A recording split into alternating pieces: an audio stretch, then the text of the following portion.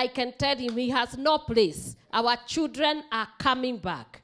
We are fighting to claim our boy child back. We are bringing him from the gutters. We are bringing him from the streets. We are getting and rescuing him from drug for him to recover and to be healed. And we want to see young men, men of valor, men of power. We want them to be drivers. We want them to be even presidents. That is the future church. And those are the drivers of economy who have been in the gutter, caught up with the schemes of the evil one. This is the way forward. Together we achieve a lot when we build synergy. I see the Ngao, I see the police, I see the church, I see the community together coming and fighting this vice. And the result is we have people who are changing, transformed life. And more than all, you are involving God in this fight. And He's the only one who can bring lasting transformation. The fact that more than 4 million people used drugs in 2022 is worrying, and quick interventions by the society at large must be put in place.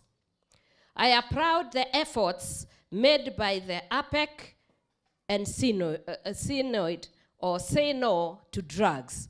We have taken the initiative to involve the community in addressing this crisis. I also commend all the leaders, the clergy, the police, the administration who have been involved in this home-based rehabilitation initiative.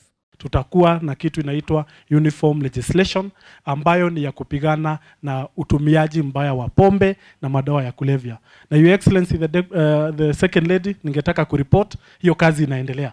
We are actually formulating that legislation na tutaileta hapa kwa wananchi for public participation, kwa sababu sisi hakuna mtu tuko na vita na yeye. Sisi tunataka tuokoe generations. I urge the communities and families and of our children who are suffering from addiction to continue treating them with love, kindness, and compassion.